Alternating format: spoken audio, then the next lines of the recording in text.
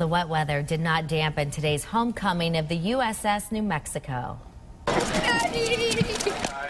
So sweet. After nearly an hour delay because of the fog, the Virginia-class submarine and its crew pulled into port with the first kiss and, of course, the first hug, and families getting that first chance at reunion. That 6-month deployment is now over. These family and friends could not be happier. Brett Barham, who arrived just in time for his mother's birthday, told News 8 what he missed most. The smell of freedom, really. It smells great. Yes. Keeping us all free. Absolutely. It's my honor, ma'am. She's been real busy since you've been gone. She has. Are you excited to see my movie tomorrow? Yes, I am. Been waiting for a long time to see the final cut of the movie. A good 6 months. Even better to see her today, right? Yeah, absolutely.